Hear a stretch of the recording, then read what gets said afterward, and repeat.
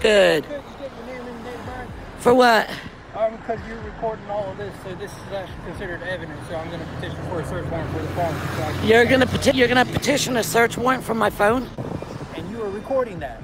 Right. So get a search warrant. Exactly. In order for me to get a search warrant, I need your name. But you've got a bad body camera. My phone will do nothing for you. I need your name and date of birth. No, I'm not giving you my name and birth. If you don't give me your name and date of birth, then you can also be placed under arrest or RDO. Welcome back to San Joaquin Audits. Today's video comes to you from the channel Peanut411. If you're not, go subscribe to them and let them know San Joaquin Audits sent you. Today we're going to be looking at the Mooresville Police Department in North Carolina, specifically Officer Diaz, and how he tries to intimidate and trick a person into giving up their information. Filming in public is not a crime and it's protected under the First Amendment. Don't let the police try to tell you otherwise. This is why it's important to always know your rights and always record the police. You're going to see in this video as this person knows their rights and is able to keep the police from trampling on those rights. Let's watch. What? I'm filming, yeah. That's your husband right there? All right. We're live on YouTube. What happened? He got rear-ended?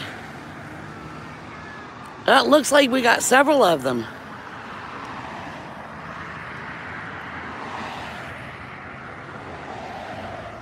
We're in Mooresville. We are at a 1, 2, 3 vehicle accident. We're in Mooresville, North Carolina.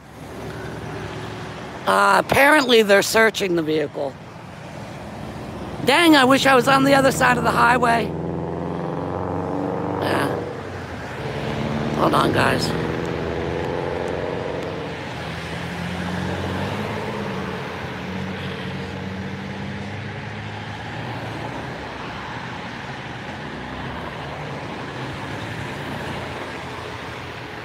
Uh-oh, I remember him.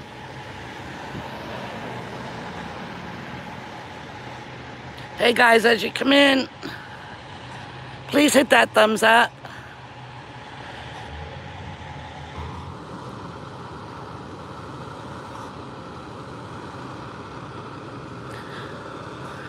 And Mooresville, they do have body cams. Iredell County Sheriff's Department does not. Sheriff Campbell says as long as he's sheriff, their sheriff's deputies will not have body cams. All right, guys, we're in Mooresville, North Carolina. This was a 4-vehicle accident. They've already searched 1 vehicle. This gentleman, they have out doing a field sobriety test. But we're on 150, and it looks like there may be 1 injury. You have to change your safe word? Okay.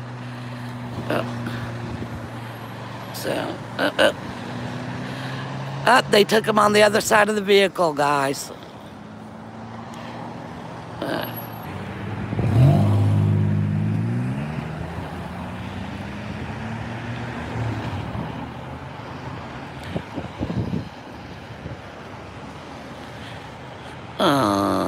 He's directing traffic. No.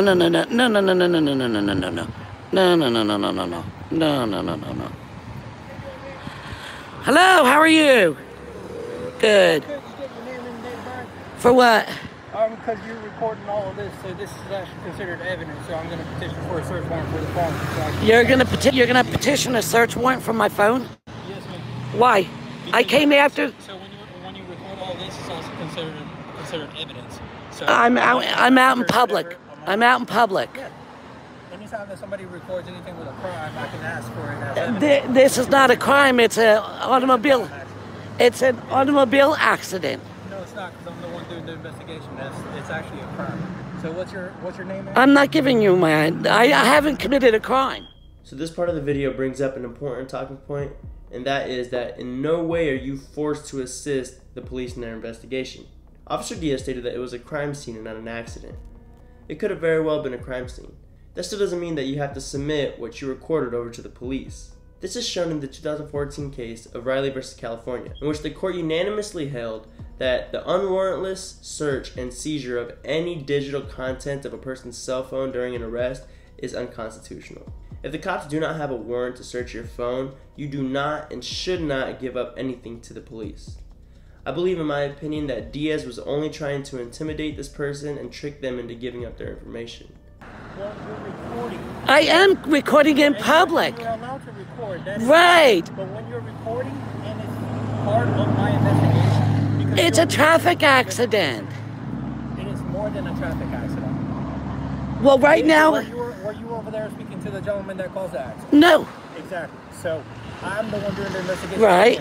So it is more than a traffic accident. All right, so I have no personal information of what's going on over You're there. recording my investigation. From, So when you're recording my investigation, this is also evidence. So I can take that. I can ask for the search warrant for the phone, so I can record. you cannot have my phone without a search warrant. You'll have to get a search And warrant. that's why I'm asking you for your name. So now you're asking, and you're not providing me with. No, your name. because I haven't committed a crime. But you have evidence to this. No, because it occurred afterwards. You're recording me. I know, but it's after the You're fact. recording me investigating him. Okay. So Yeah, that's- You recorded my test. When it comes down to my test, I need any video that proves my exam, and you are recording that.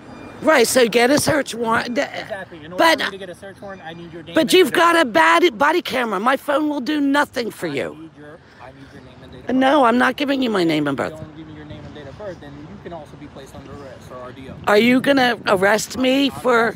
I'm advising you of what can happen. Are you saying that I'm under arrest for not committing a crime?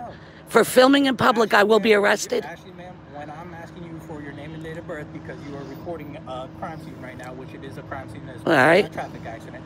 You're recording, so I'm asking you as evidence.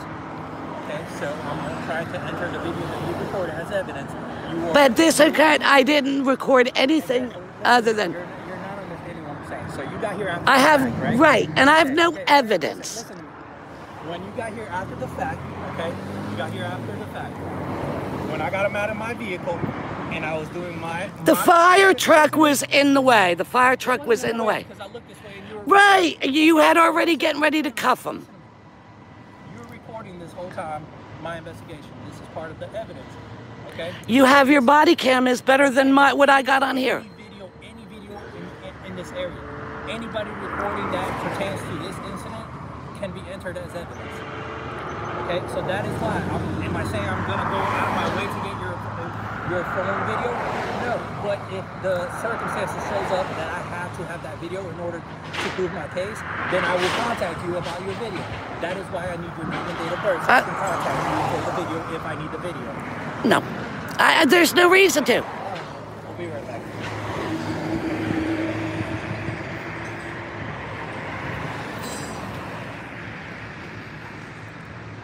Hey guys, it looks like I'm going to be arrested because I won't give up my camera footage. I'm just waiting on Officer Diaz. He did say that he was gonna get a search warrant for my phone, for my video. He said if I didn't give him my name and address, he was gonna place me under arrest for obstruction. Yeah, Teresa, I'm okay. So, he said he was good, but it looks like his supervisor told him, guys, you're gonna have to go earlier back in the stream. So, but yeah, it was that officer right there. Officer Diaz. There he goes, Officer Diaz. Right there. Alright, so as you just seen in the video, Officer Diaz was forced to do the walk of shame back to his car. After talking to his supervisor, he realized that there was nothing that he could do, so he drove off. This is why it's always important to know your rights and always important to film the police during any type of traffic stop, any type of accident, anything. With that being said, this has been San Joaquin Audits. Remember to always record the police, understand your rights, and flex those rights as often as you can.